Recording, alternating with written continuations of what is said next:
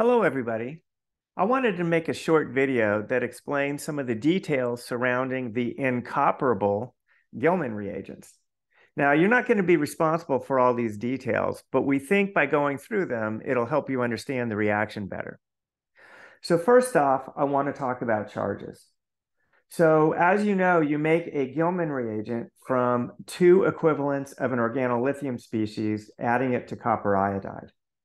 Well, here's how we want you to think about those organolithium species. The bond between the carbon and the lithium is not really a covalent bond. We want you to think of it as being mostly ionic. And when you think about it that way, you realize that the carbon atom is bringing a full negative charge to the reagent when it reacts with copper. Having said that, let's look at the copper. The copper has a +1 formal charge. It's formally a copper 1 species. And the iodide, of course, has a -1 charge. So let's think about that in the context of creating the Gilman reagent. So when we add our first organolithium species to the copper iodide, overall, we're going to create an intermediate. It's not the final product, but we'll create an intermediate that is neutral. In other words, it has no charge, along with lithium iodide.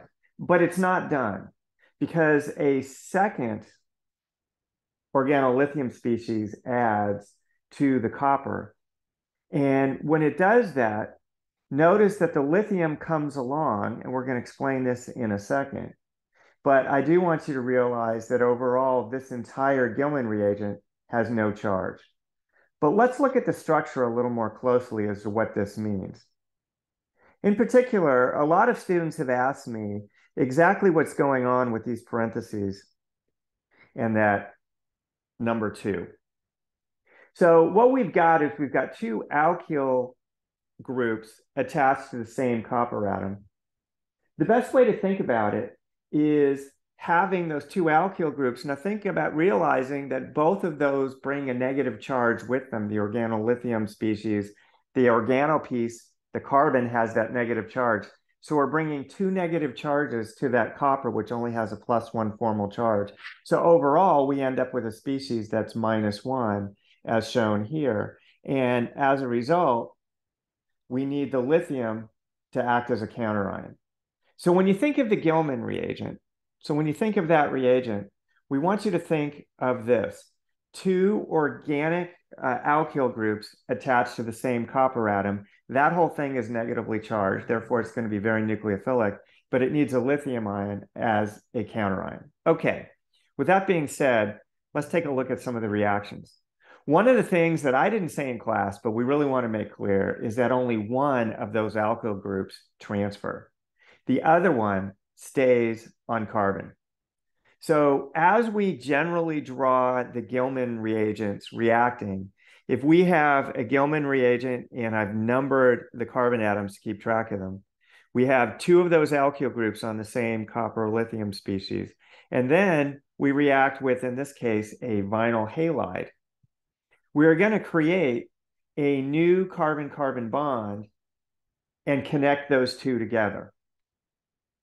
When you think about the mechanism, you can think about it in this fashion.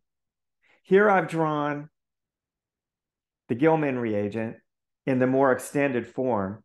Because it's got that negative charge associated, you can tell it's going to be nucleophilic, and you can think of that carbon as being nucleophilic. One way a lot of students like to think about this is the following. You can almost think about it as an SN2 reaction. Now, I want to warn you, it's not a simple SN2 reaction, or we would say it. You're not responsible for the details of this mechanism. It has to do with the copper atom and things that we don't talk about in this class. Nevertheless, it's not an unreasonable way to think about what's happening in this process.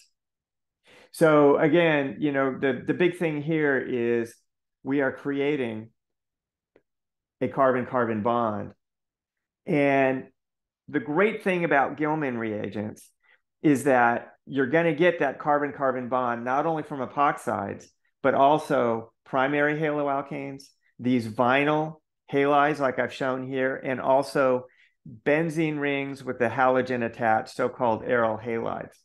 But notice the big downside with Gilman reagents from a practical point of view is that one of your alkyl groups that you use to construct it stays on the copper.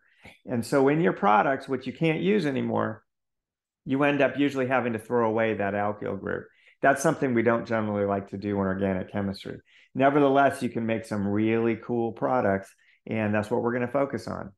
Okay, I hope this was helpful.